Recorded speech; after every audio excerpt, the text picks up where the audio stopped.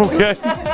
So remember that, people. Even though the Chinese created it, though, 2,000 years ago, it was perfected by a black man. And right now, I'll tell you something. Look, now look, keep your eyes focused on it. In a few seconds, it'll look just like one ring is going through the other ring. Don't believe it. Now watch. Keep your eyes on it. It looks like it's in there, right? Yeah. It's not in there. Oh, this looks good. Many people believe they see that ring in there.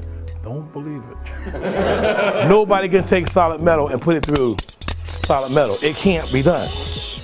But if you could do it, this is what it would look like close up. Is that close? Yes. Can metal go through metal? Impossible. You can't do this. Oh.